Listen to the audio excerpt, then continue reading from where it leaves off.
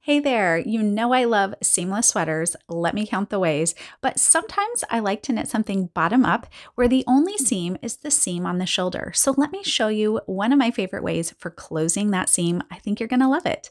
So we're gonna pretend that this is our shoulder. Now I'm gonna show you this working on a flat straight across edge. You can also do this on a shoulder that is tapered.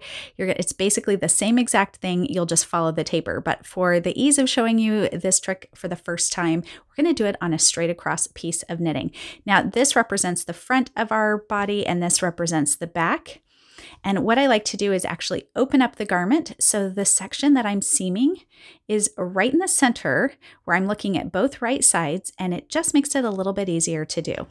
So you're going to need a darning needle, and you can use the same yarn you used in your garment, or you can even use a lighter weight yarn. Sometimes if I've knit something that's quite heavy worsted or Aran weight, sometimes I'll like to use a strand of yarn that's nice and strong and a little bit lighter weight. You can do that as well, although typically you'll choose a color that's more similar than what I'm doing, but I did this so that you can really see my stitches and see what I'm doing. So I'm using a contrasting color, but you will probably not want to do a contrasting color when you do this at home. So with the bound off edges together, I'm actually going to begin on the very edge. This is a little bit of a setup row, but I'm going to go under the two legs of the stitch right here on the edge. It's a little bit goofy on the edges, as you know. Get it on my needle, and then just pull the working yarn under. I'm going to leave a little tail so that I can tie that off and weave it in later. I'm going to do the same thing on this top piece, go under both legs of the edge stitch. Now, I'm not going to tighten my work up for a little bit because I want you to see what it is I'm doing. Now I'm going to go back and forth from bottom to top, going under both legs of the stitch that's directly next to the bind off. Do you see that right there? Underneath, and you'll notice this is a little bit of a weaving process. Now I'm going to go above, and I'm going straight into the very next stitch. Keep that tail out of the way, and then back down into this very next stitch on the bottom piece under both legs. Make sure you are staying in line with the columns of stitches. It can be really easy to suddenly end up sort of between stitches where you're taking one leg from one stitch and one leg from the other stitch. Not that it's the end of the world, but it is nice if you can sort of keep the groove going evenly all the way across. Now you can see, I think, these stitches starting to develop.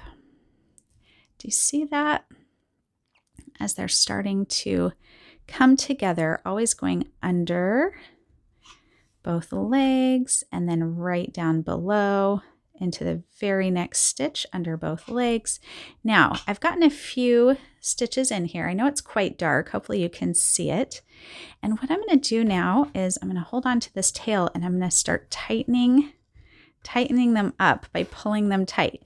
Now, even though I'm using a contrasting yarn, look at that. It tightens it up so nicely, and you can't even see the yarn that I used.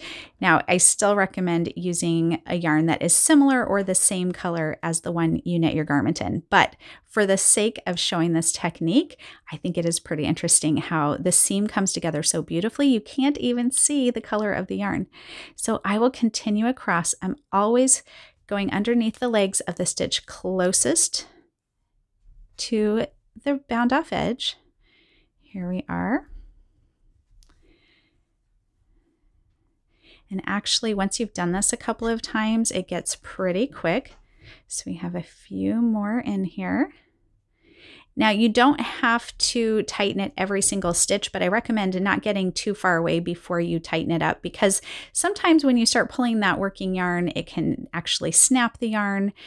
You don't want to create so much resistance by pulling it through. If you get halfway through and then tighten it, that's just waiting a little too long. So every couple of stitches, tighten it up, and you'll see just how neatly it secures these columns of stitches next to each other and creates a really lovely seam.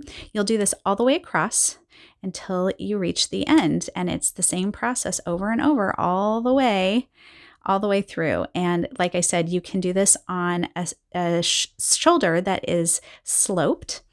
and that works nicely too. And it's the same thing. You'll just follow the stitches next to the bound off edge, and that's all you do. So if the edge slopes, you just follow the slope and you just stay working under those stitches.